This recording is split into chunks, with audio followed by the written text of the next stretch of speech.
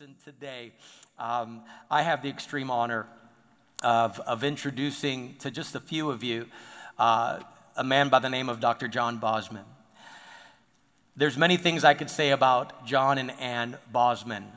I could talk about their leadership, of how they led one of the fastest growing churches in Louisiana a number of years ago. It experienced a great move of God that just exploded that region and that church in a powerful way. I could talk about how he's an author. I could talk about how he is an international leader and speaking in a church almost every Sunday of the year in high demand. I remember being with him last year in South Africa, where they are natives of South Africa, but haven't lived there for a number of decades after they came to the U.S. and became U.S. citizens. And although they've not lived there for many decades, how regarded and honored they were still in that nation.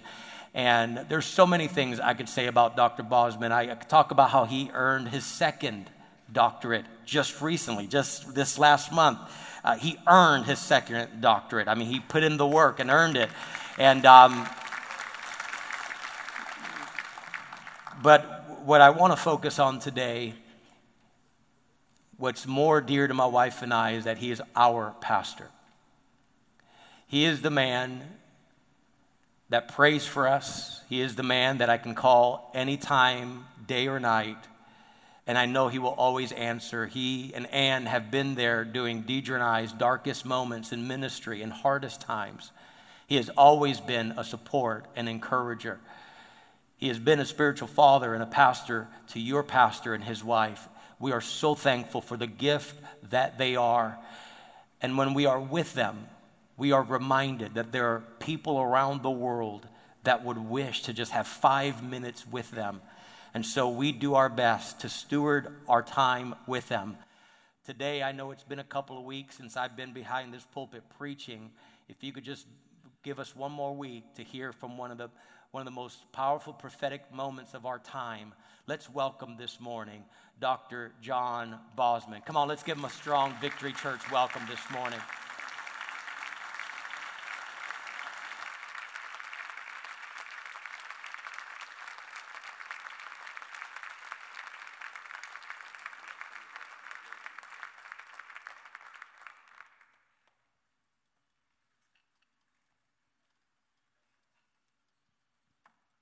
Thank you very kindly, Pastor Juan. My, what an introduction. I think I need to get you to travel with me all around the world, Pastor. It's great to be back with you again this morning.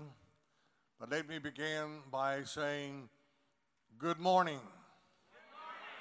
Good morning. That was almost good.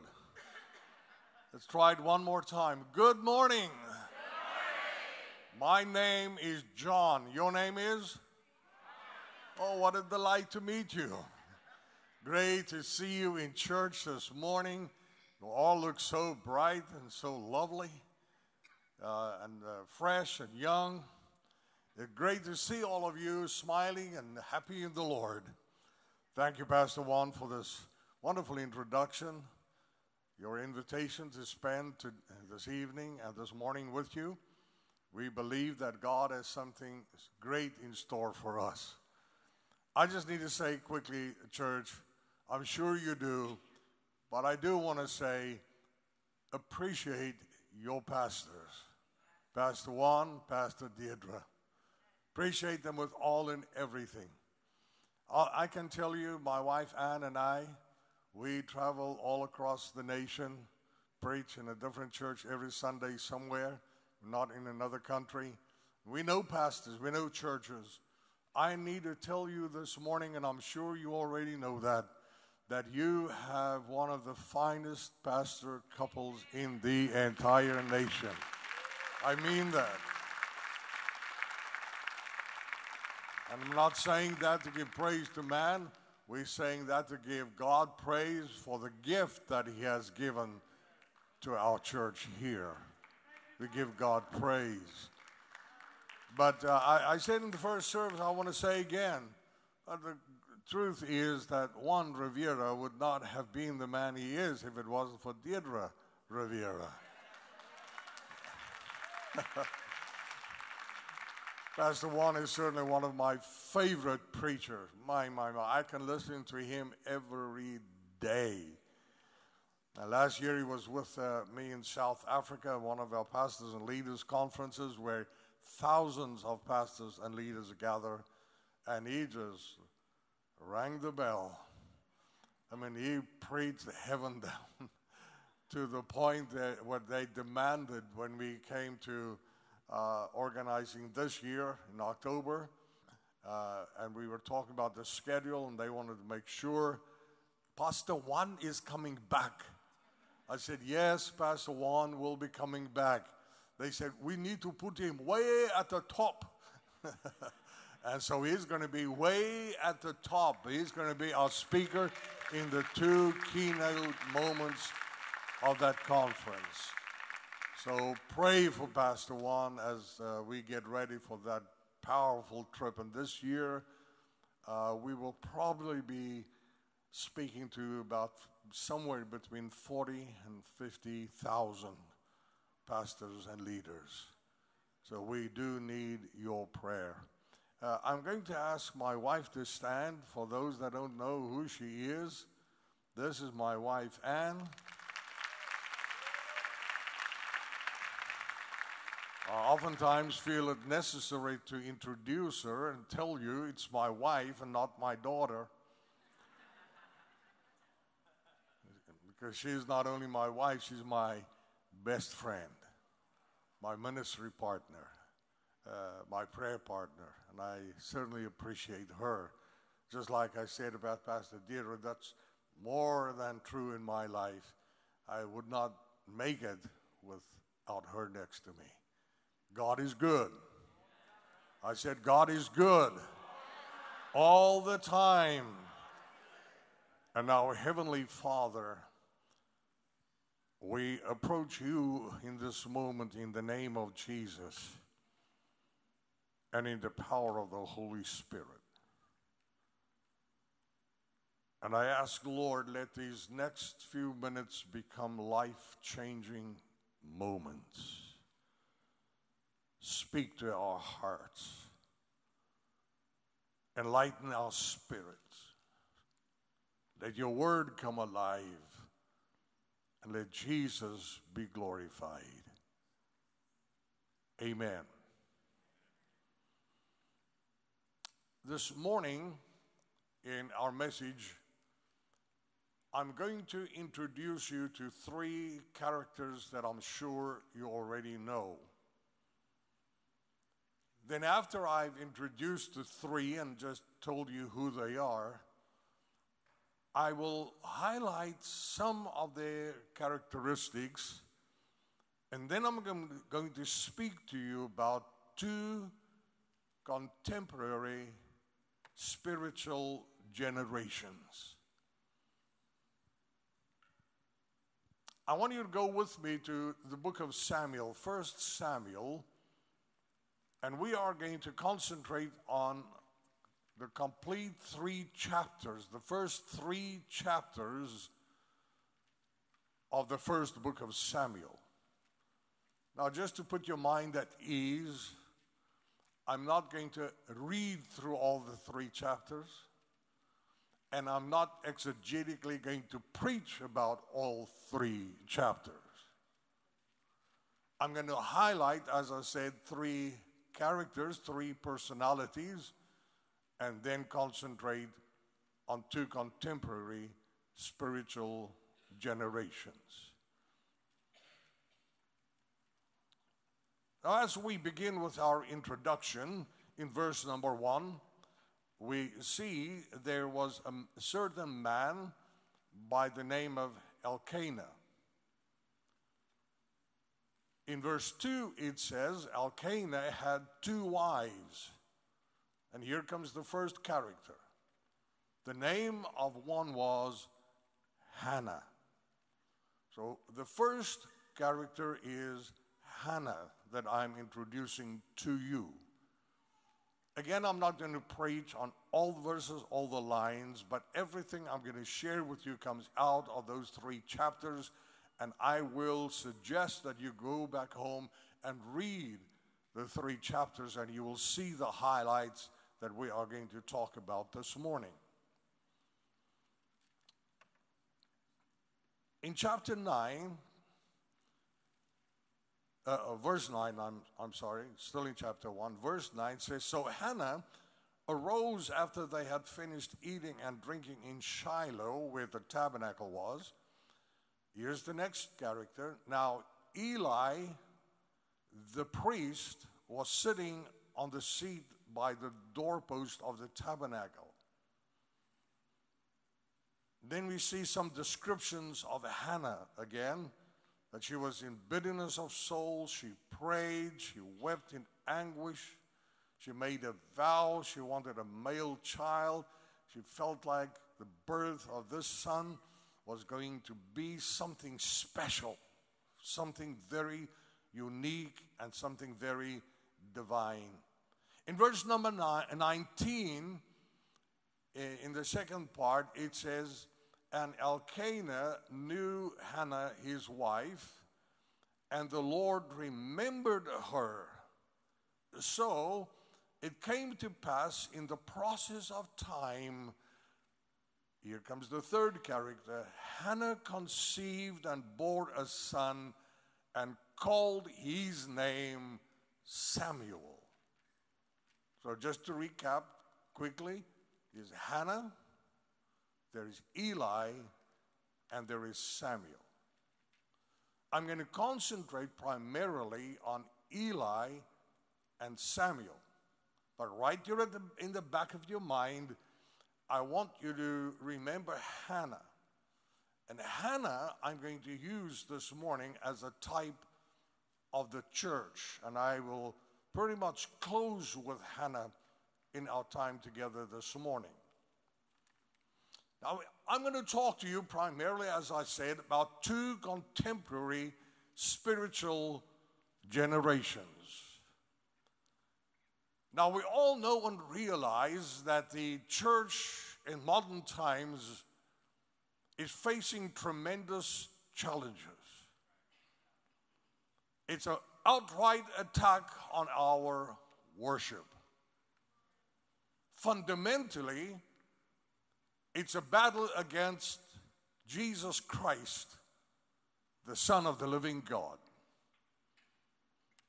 But it was Jesus that said, I will build my church, and the gates of hell shall not prevail against it. So I want to make this declaration with all of us and say, do what you want, say what you want, attack the way you want, but you will never destroy the church. The church is here to stay. There are so many cultural attacks against the church. It's become so sensitive. You've got to be careful what you say from the pulpit. You've got to be careful what you write. You've got to be careful what you broadcast because of the sensitivity of the culture that is being raised to destroy and snuff out the voice of the church. There is political pressure. Decisions are being made every day, and the bottom line is to silence the voice of the church.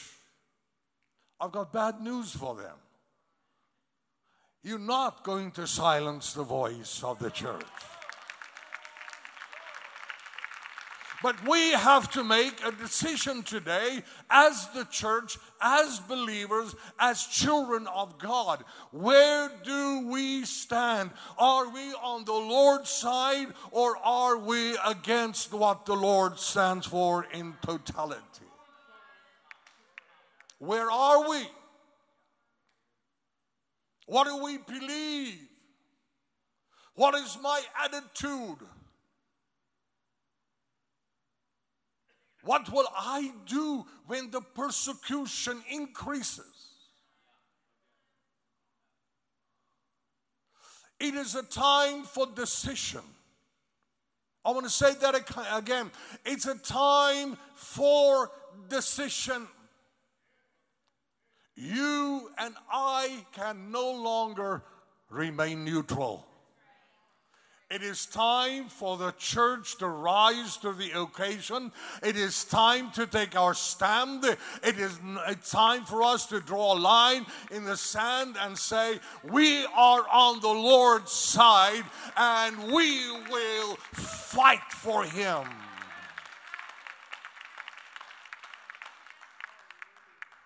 Which brings us to the two generations that I want to talk about. I have called them the passing generation and the emerging generation. We say it one more time. The passing generation and the emerging generation. But when I say it like that, I want to make it clear that when I say passing generation and I say emerging generation, it has nothing to do with biological age. It has everything to do with spiritual attitude. What is your spiritual attitude? And I believe that the Holy Spirit is beginning to quicken the church. The Holy Spirit is getting the church ready, because I believe with my complete heart that we are headed for the greatest revival we have ever seen in the United States of America. We're getting ready for a great move of God. But at the same time, I've got to tell you, church, not every church is going to experience the move of God. But I believe Victory Church is one of those churches that are going to experience not only a revival, but a spiritual awakening. You believe that? Let me hear you give the Lord a shout of praise. So we're talking about a passing generation, and we're going to talk about an emerging generation. So we're going to look at Eli as a model of the passing generation. And we're going to look at Samuel as a type of the emerging generation. I'm not going to keep on saying it, but I do want it to settle. It's got nothing to do with biological age. It has everything to do with spiritual attitude. Now let me use two quick examples when it comes to passing generation and emerging generation. I'm going to use those two as models, but I want to undergird it with some examples out of the Bible. First of all, we will look at somebody that represents the passing generation other than Eli when we get back there. It's recorded in Joshua chapter 14, especially in verse number 10. And here we hear a man by the name of Caleb. And Caleb is making this statement at the end of verse number 10 of Joshua 14. And he says, and now, here I am this day, 85 years old. Now, that means he's not 18, he's 85. And he goes on in verse 11, he says, as yet I am as strong this day as on the day that Moses sent me. Just as my strength was then, So now is my strength for war, both for going out and for coming in. Verse 12. Now, therefore, give me my mountain. It says they give me this mountain. What is he saying? He's saying, I'm still ready to tackle that mountain. He says, here I am. I'm 85 years old. I'm still ready for war. I'm still ready to fight. I'm still ready to go into the battle. I'm still ready to declare a victory. I'm 85, but I'm not wasted. I'm 85, but I'm still going. I'm 85, but I'm still running. I'm 85, and I'm not giving up. I'm not giving in. I'm not throwing in the towel, because my God is a great God, and my victory is in the name of the Lord. Oh, come on, somebody. Give the Lord praise in this house. Oh, I believe there we see a great example of a passing generation. Got nothing to do with age. 85, but his attitude is young. And he's alive and ready to go. On the contrary, in the New Testament, we find a young man that the Bible refers to as the rich young ruler in Mark chapter 10. He asked Jesus this question: what must I do to inherit eternal life? So Jesus tells him exactly what to do. He responds is in verse 22 of Mark chapter 10.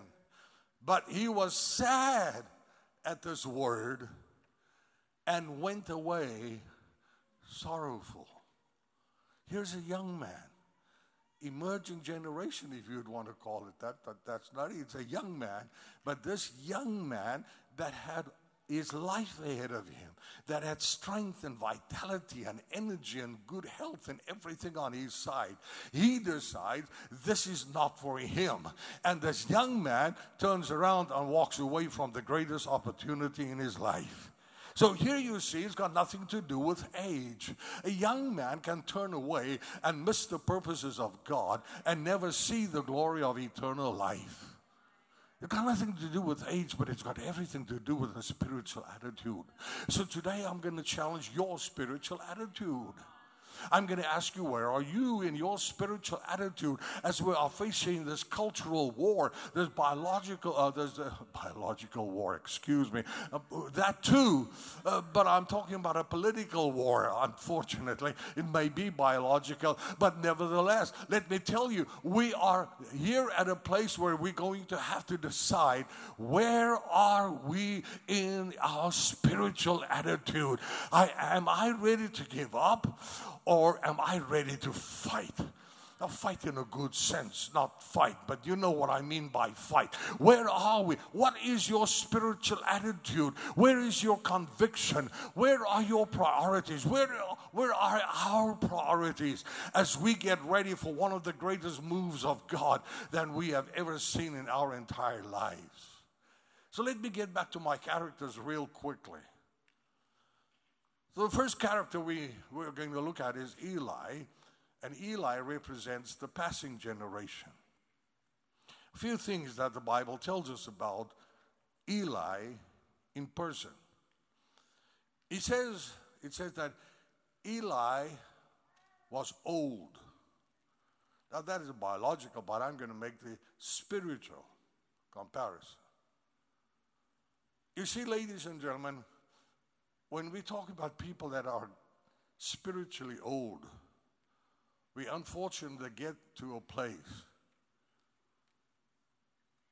where we're not as involved as we should be. I'm talking about a spiritual attitude. Just like this rich young ruler, he had every opportunity but gave up. I want to make this statement. The problem is that many times, many people grow old, but they never grow up.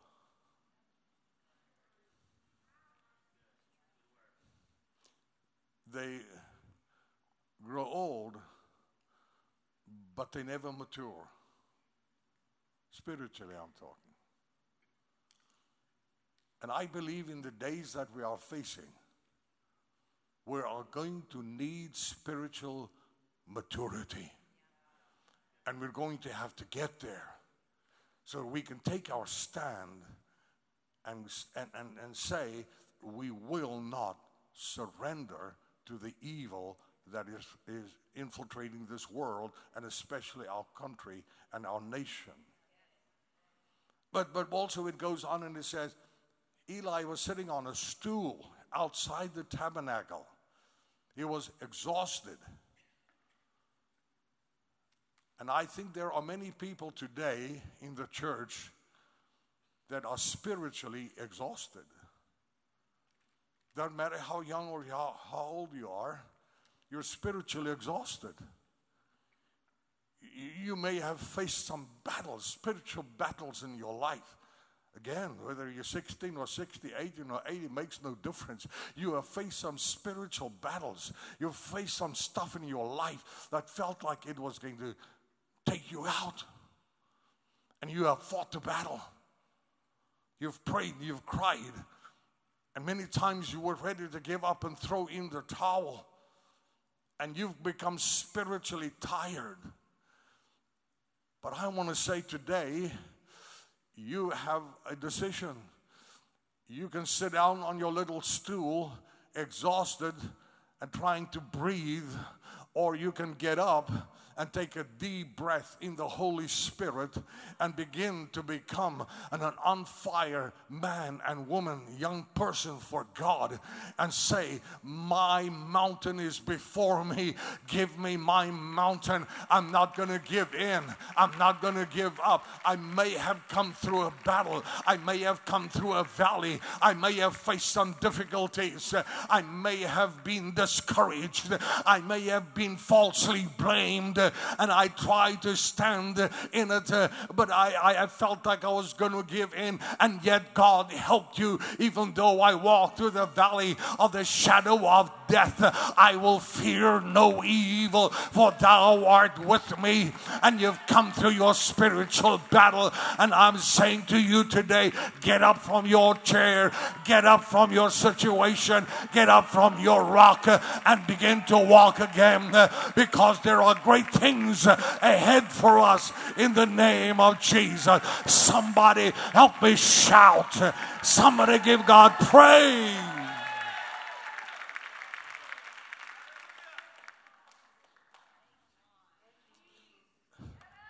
Then one verse out of the 4th chapter in verse 18. It's amazing how the Bible records that, but it does. It says he was fat. He was obese. He was overweight. Well, thank God we're not talking about physical stuff this morning, so I'm talking about spiritual obese.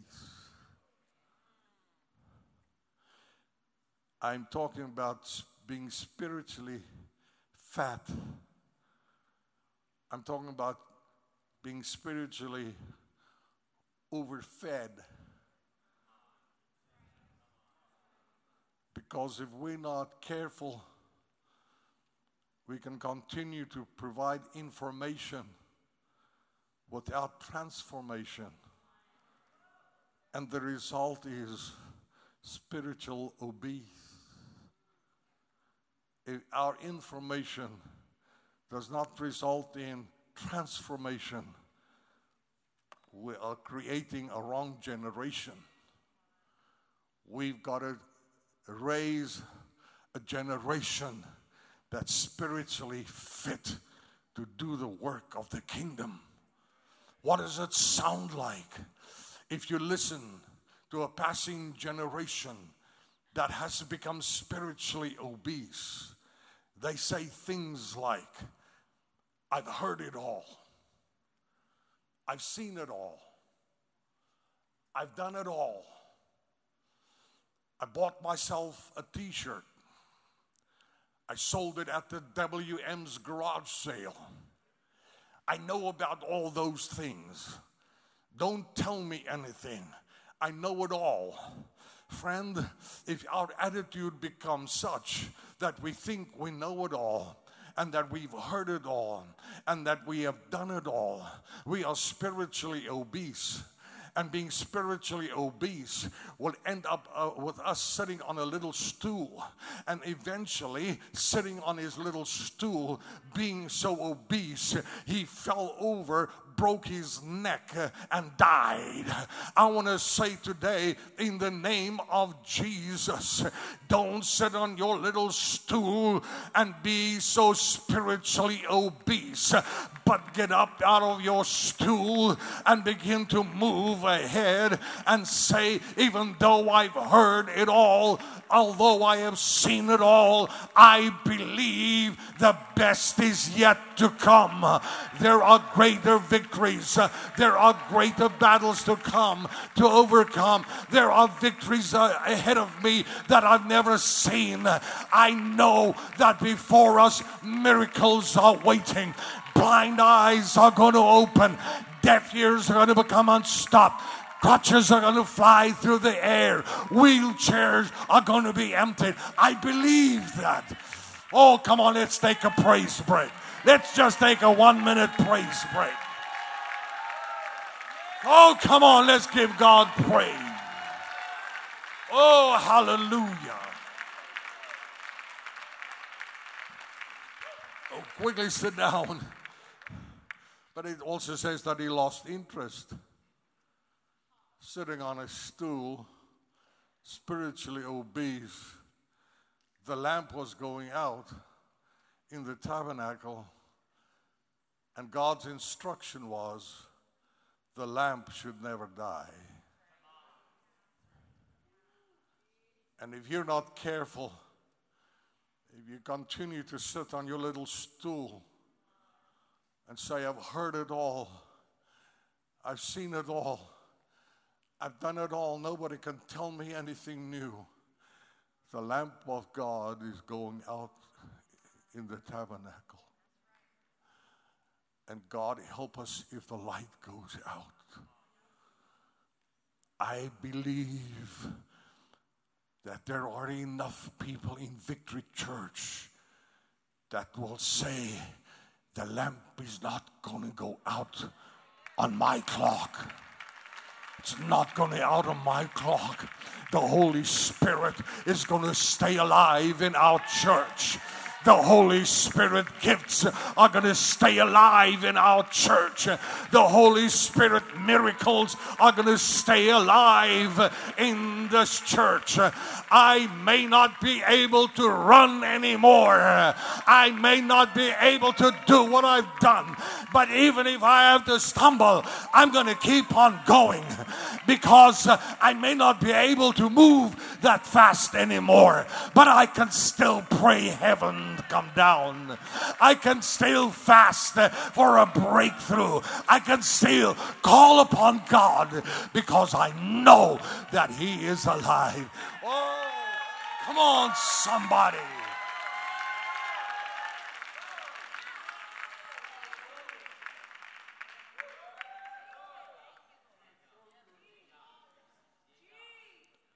The big spiritual application is that the spiritual things were not the highest priority. He was just going through the motions. I know I've got to hurry, but let me tell you, there are too many people today that are just going through the motions. They come to church to soothe their conscience, not necessarily to meet with God. Ladies and gentlemen, I'm talking about other churches, not this one. But let me tell you, our priority needs to be again the presence of God. The glory of God. Not to soothe my conscience, not to jump through the religious hoops, not to do my little exercises in church, but to seek the presence of God. Can I tell you real quickly, When you were born again, you were not born again just to go to heaven. When you were born again, you were not born again just to escape hell. You were born again to do the great works of a great God. So, ladies and gentlemen, let's begin to march according to the beat of heaven's drum and give glory to God. The final thing that I want to say about him is that he lost discernment. He could not understand why Hannah was weeping. She came, she was weeping, and she was praying in a travail. She was broken, she was fasting, and as she was praying in her heart, the words were stumbling over her lips. He looked at her, and the Bible says he thought she was drunk. She had too much wine to drink. So he's criticizing her. He doesn't have the discernment because he's just sitting on the stool in obesity, exhausted, ready to give up and to give in. But they cannot see what others are going through. And many times if we're not careful and we lose our discernment in spiritual obesity, we cannot understand what's happening in other people's lives.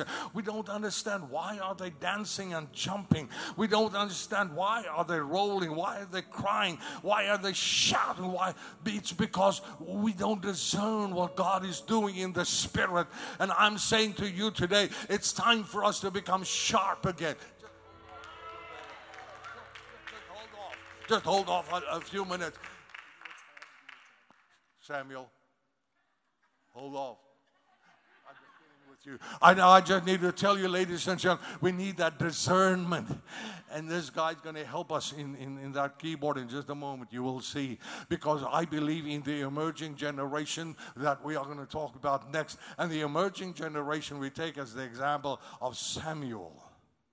Now, first of all, I want to tell you real quickly that Samuel's birth was supernatural. Remember, we were talking about spiritual attitude. I need to tell you that your spiritual birth was supernatural. It's not what you thought. It's not just a few things that you said. It's not a decision that you just made. When you were born again, your born again experience was supernatural. When you were born again, the Holy Spirit took up residence on your inside.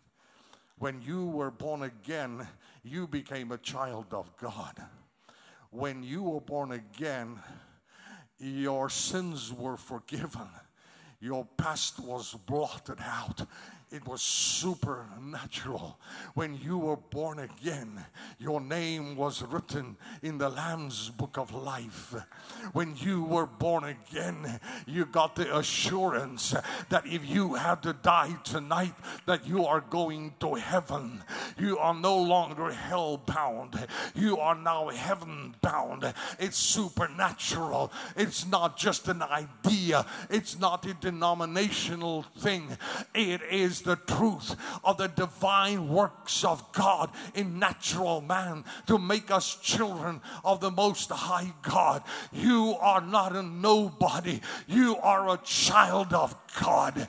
I said you are a child of God. You are somebody special because you were born as a special person. But then we also see that Samuel was not just born to be born. He was born with a divine assignment. You have a divine assignment.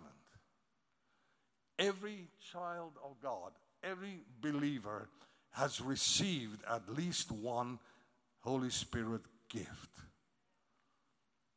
And you and I need to utilize those gifts.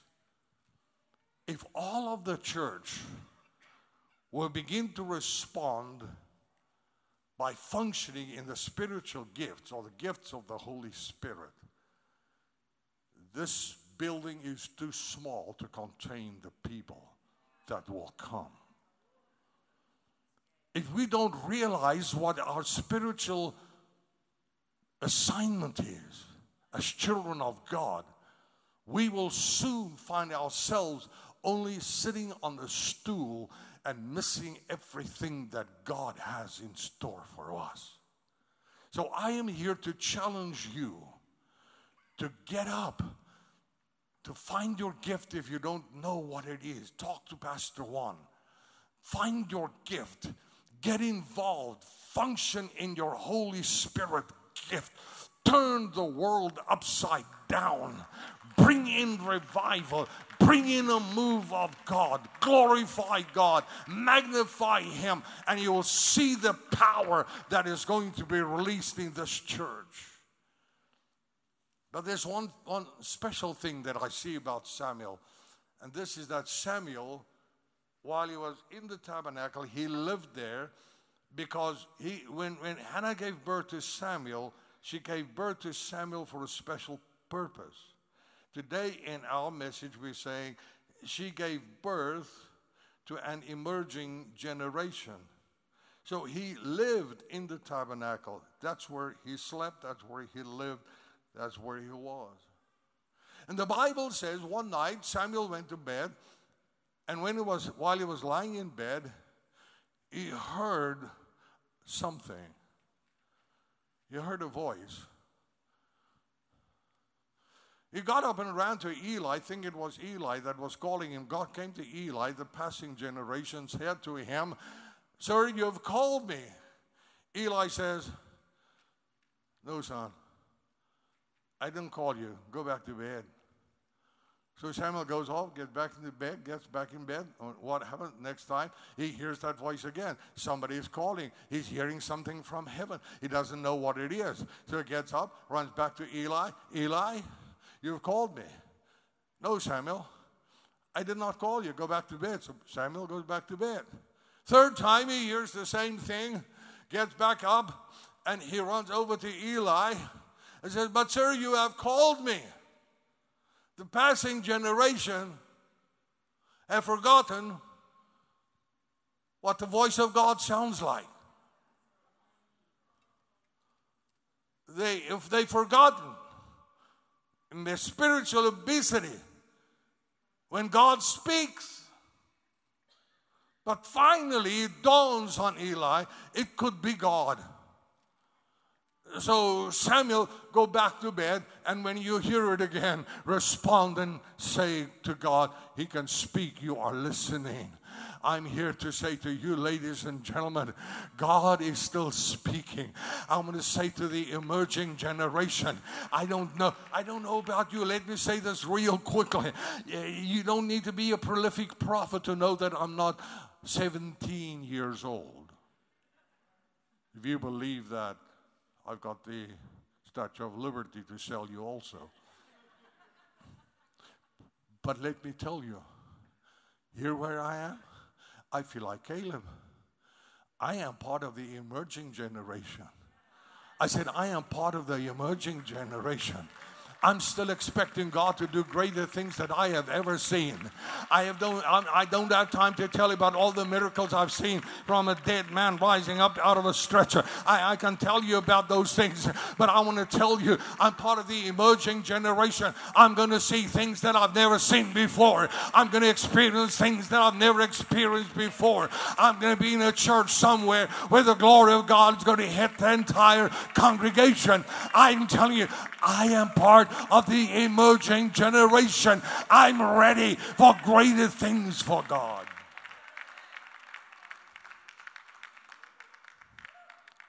But I want to say, there's something that I'm seeing, Pastor. The emerging generation is hearing something from heaven. We don't quite know what we're hearing. It may be the sound of the abundance of rain. It may be the sound of a revival. It may be the sound of a great awakening. We're not quite sure what we're hearing yet, but we know that we're hearing something from the throne room of heaven, and we're not going to give up. We're going to keep on going. We're going to believe God, because greater is He that is in me than he that is in the world. We're going to keep on going. And I've got to give you good news, Pastor. I believe this congregation sitting before me this morning are all part of the emerging generation. I am speaking to the emerging generation. And by now you understand that I'm not talking about biological age. I am talking about spiritual attitude. And because of that, you may as well get ready for a great move of God. I'm not going to take long, but I do need to touch on Hannah. Because if I don't, I'll miss a great part. I apologize for going a little over time. I think I am. Thank you. Hannah, we said, is a type of the church.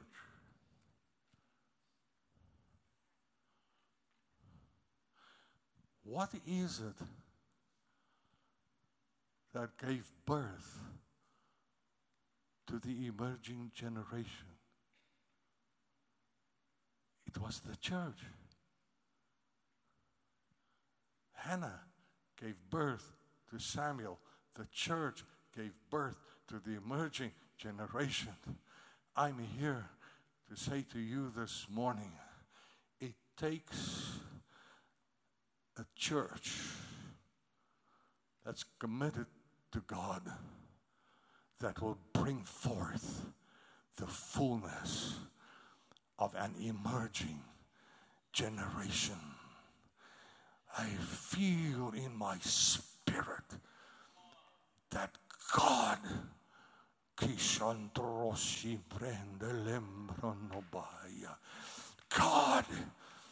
is releasing and giving birth through this church to an emerging generation, wherein we won't only see the release of a mighty revival, but we're going to see a great awakening.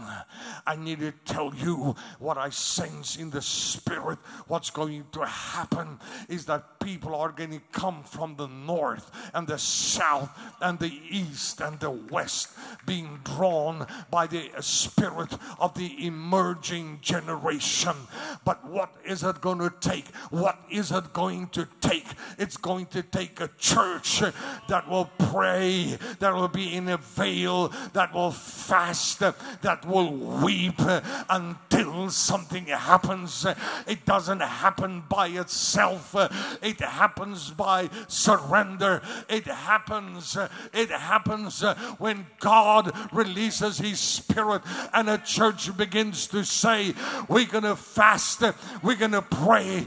If we want to fast and pray, we can do it all through the night, day and night. We're going to pray and pray and pray and fast and weep until something happens.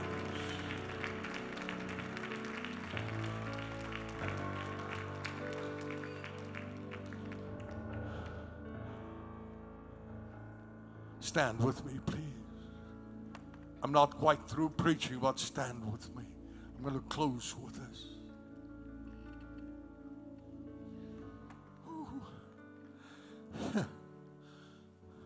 I feel like I'm beginning to shake. Anne knows what that means, and I know. God is getting ready to show up.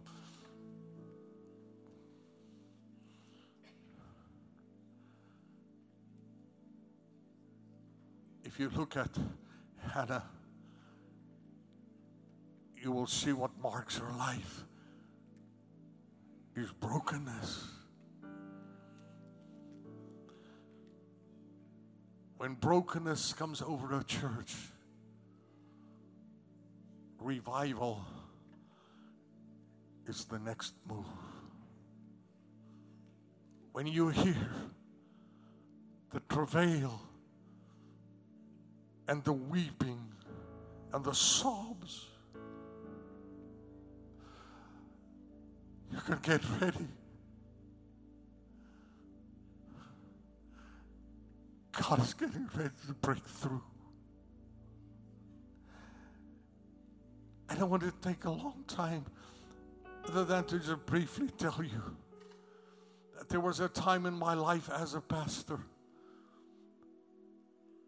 when I became hardened. No, I was not in sin, but brokenness was no longer there. And when I realized that I can face traumatic things and I don't even get sad, I don't get broken, I began to cry out to God. And I pleaded with Him. Oh God, please give me brokenness. And I know sometimes we're afraid to ask God to give us brokenness because we think that if we ask for God to give us brokenness, He's going to slap some cancer on us or take a loved one away in death or some tragedy like that. Ladies and gentlemen, that's not the God that we serve. God will never do that. Brokenness means when you in contrite surrender, your heart is broken and you begin to weep and you don't even quite know what and why you're weeping. I pleaded with God, please God. I paced the floor, walked in my home, walked in our church, walked around the circle. I prayed, God, please give me brokenness. It seemed like the more I prayed, the less it happened.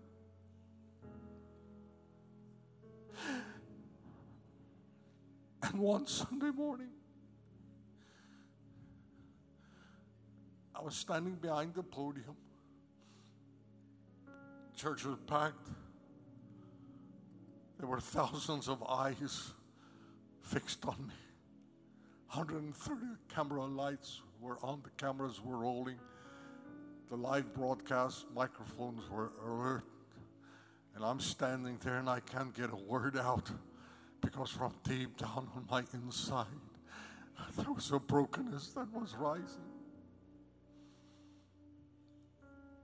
And as that was happening, I began to plead with God, but this time I was pleading, God, please, not here, not now. God, this place is packed with people. Cameras are rolling. Microphones are live. Lights are on. There are doctors and lawyers and professors and all kinds of people. God, please, not now. God just bluntly ignored me. And the brokenness continued to rise and rise and rise. I'm not going to go through the whole process. I don't want to waste your time. I began to sweat. I began to sweat, and I thought to myself, I'm gonna collapse or something. People were looking at me. My ushers thought I was getting a heart attack or something. I turned as white as a sheet, and I was sweating. They didn't know what was going on. And this brokenness kept on coming and coming and coming until finally it just broke out of my mouth, and I started weeping and weeping. I clenched the pulpit. I held on to it as tight as I could. I was shaking like a reed, and I was bawling, and I was crying to the point where I could no longer stand on my feet, and I fell down on my face. And when I fell down on my face shaking as I was crying, the devil was right there, and he was saying to me, ha ha, today you're making a fool of yourself. Today you're going to lose this church. Today this community is going to make a laughing stock of you. And I literally almost believed that. I tried to raise myself away from the floor, but it was like a hand slapped me back down on the floor. And I lay there and I broke and I wept and I wept and I wept. And it felt so good. I said, God, I don't care if I lose this church. I don't care if everybody leaves. I don't care. God, what I'm sensing now, money cannot buy. And then I actually heard other people were getting up out of their pews. I heard the movement over that huge auditorium.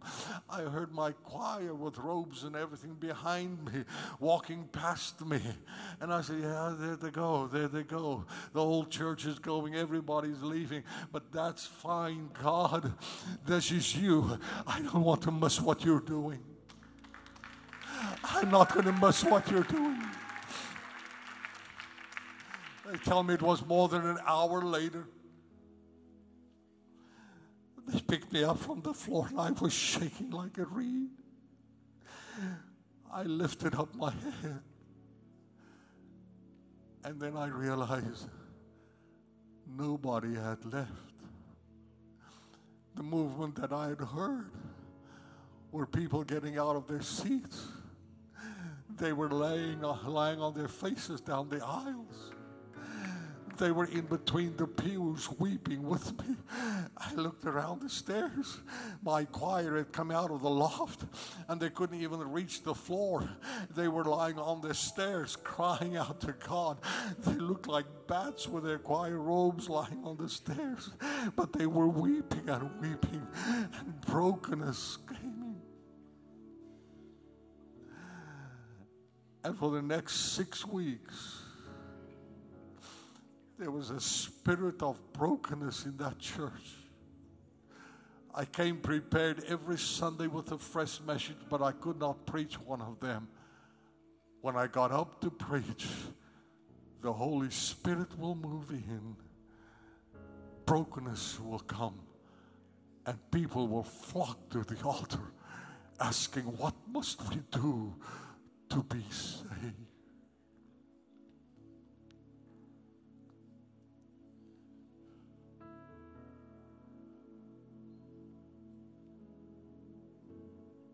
I wonder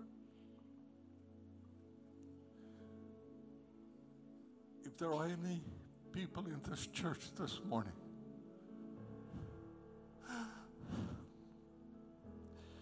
I wonder,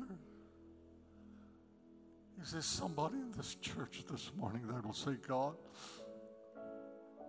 I'm not confined by the clock, but by your will. I wonder if there's anybody in this room that will get out of your seat. Come walking down the aisle.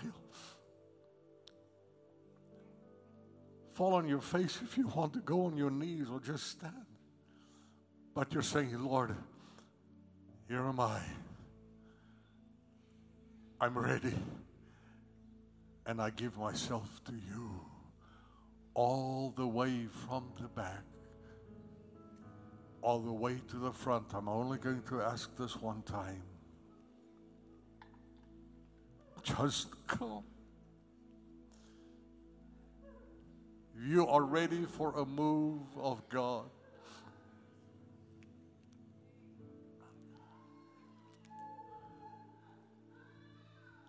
Just come. That's right, just come. Keep coming.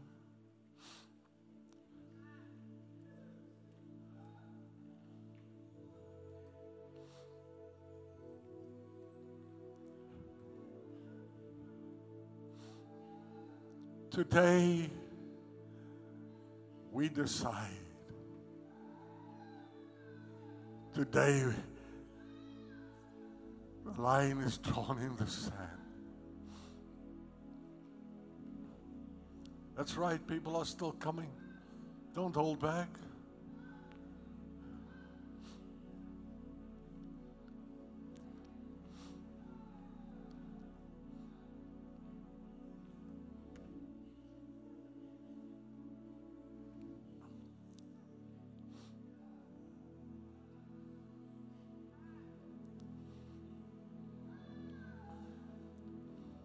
I'm waiting because I see more people coming down. I don't want you to miss this moment.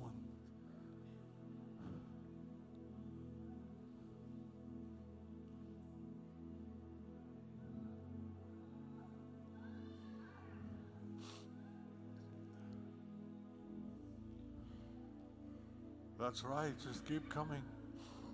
I'm not going to prolong this.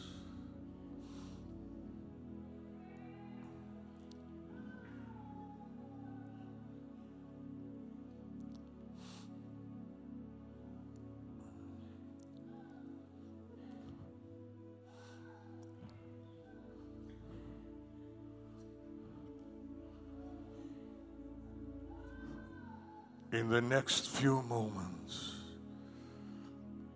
you will sense the glory and the presence of God come upon you. Everybody in the front, please listen to me. Whether you're on your face, whether you're kneeling, or whether you are standing, I want you to say to God, why are you here? Why are you on your face? Why are you kneeling here? Why are you standing here? But I don't want you to think that. I want you to say that. Use your tongue, use your breath, use your mouth. Speak it, speak it. Tell God, God, I am standing here right now because. And then you tell God, why are you here? Those of you in the audience, thank you for staying. You're free to stay as long as you want to. If you feel like you have to go, that's fine. I understand. But if you want to remain here in the presence, I welcome you. If you still want to come down, feel free to do so. But I want all of us to experience the glory of God. Now, those of you in the front, lift both of your hands up high if you can.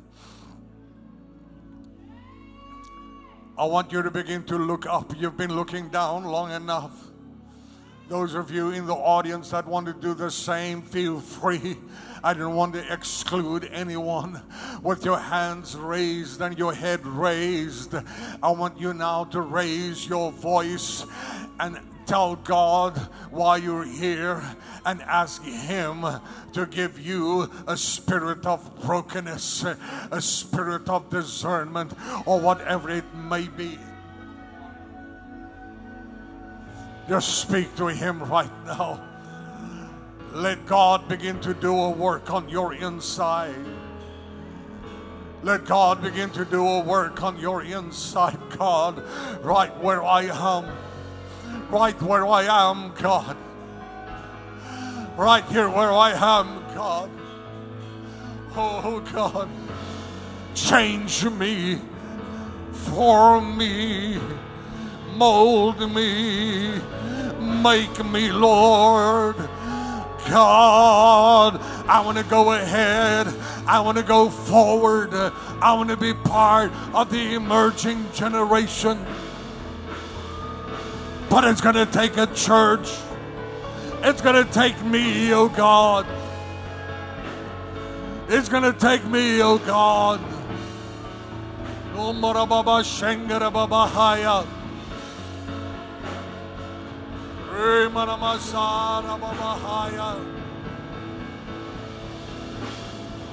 Oh, hallelujah, hallelujah.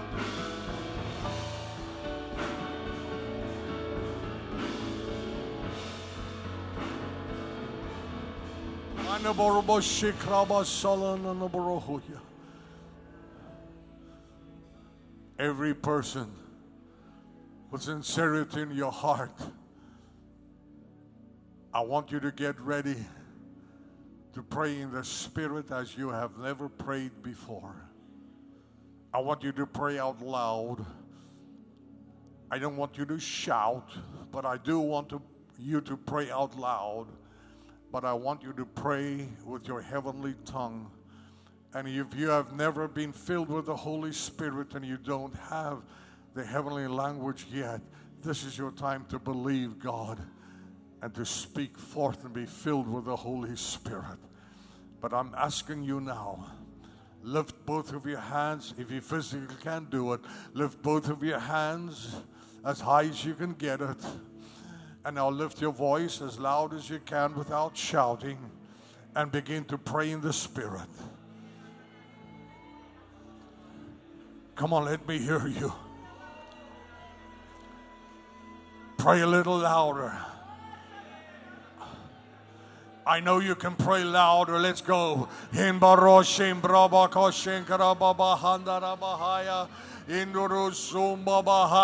on, pray with power. Pray with power in the name of Jesus. Pray with power.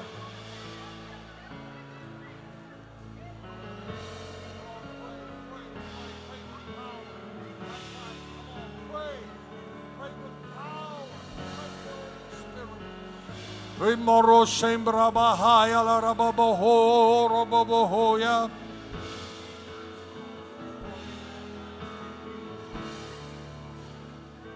Rimana mashamana marobo sokohoya.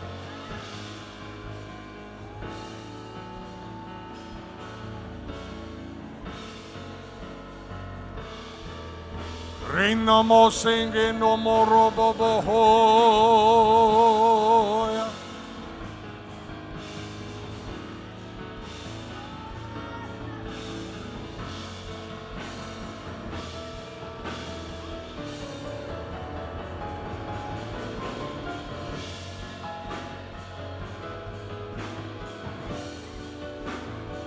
God, I give you glory and praise. Hamboroshika Rembana Mahana. That's right, church. Lift your voice. Pray in sincerity. Don't hold back. Pray with power. Pray with power.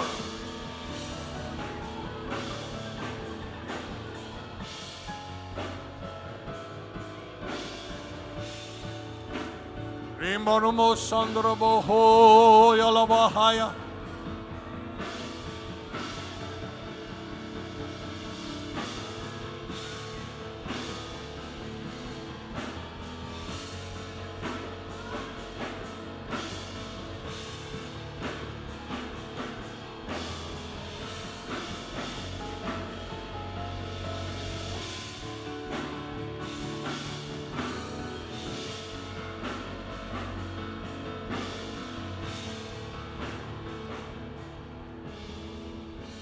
Now, with what you have in your spirit now, I want you to turn to one single person. I want the two of you to stand face to face with each other. And then you lay your hands on the sides of the head of the person in front of you and ask God to give them a fresh oil anointing. Find one person, stand in front of that person. You find yourself that there's not a single person, just join two people and the three of you pray together, that's fine. Now pray. God, anoint my husband, my wife, my friend, my brother, my sister with fresh oil right now. And let there be a release of the glory and the presence and the power of God in every life. In the name of Jesus, in the name of Jesus, hallelujah. Mighty God, we give you praise, we give you praise, we give you praise. Jesus, we give you praise, dear God. Lift it.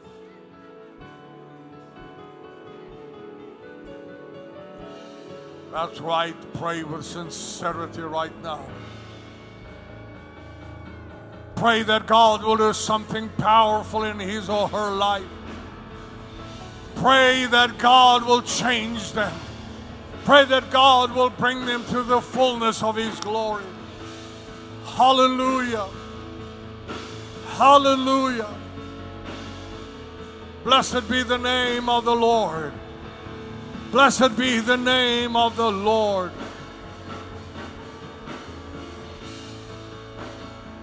God, we hear the sound of the abundance of rain. Hallelujah. Hallelujah.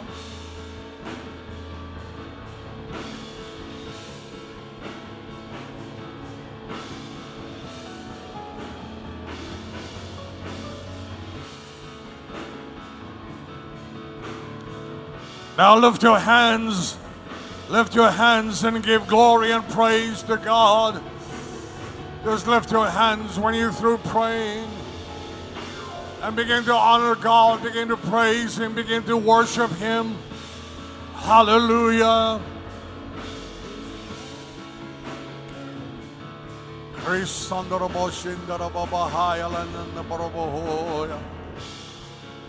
Thank you, Jesus.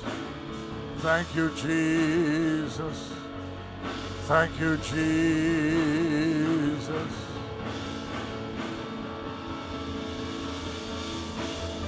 Thank you, Jesus. A new day, a new season. Hallelujah. Just go ahead.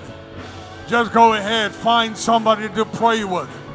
Come on, just find somebody to pray with. Turn around, walk over to somebody. Find somebody to pray with. Hallelujah.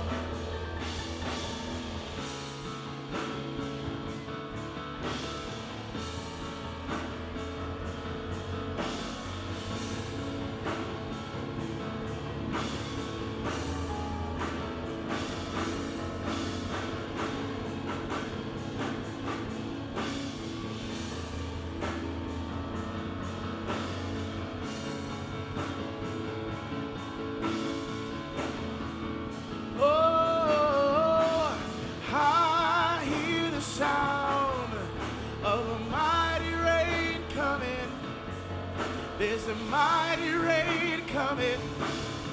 There's a mighty rain coming. I hear the sound of a mighty rain coming. There's a mighty rain coming. There's a mighty rain coming. I hear the sound. I hear the sound of a mighty rain coming. There's a mighty rain coming. There's a mighty rain. Oh, I hear the sound of a mighty rain coming. There's a mighty rain coming. There's a mighty rain coming. There's a mighty rain coming. There's a mighty rain coming, yeah. There's a mighty rain coming. There's a mighty rain. Stir it up in our hearts, Lord. Stir it up in our hearts, Lord. Stir it up in our hearts, a passion for your name. Stir it up in our hearts, Lord. Stir it up in our hearts, Lord. Stir it up in our hearts, a passion for your name. Stir it up in our hearts, Lord. Stir it up in our hearts, Lord. Stir it up in our hearts, a passion for your name. Stir it up in our hearts, Lord. Stir it up in our hearts, Lord. Stir it up in our hearts, a passion for your name.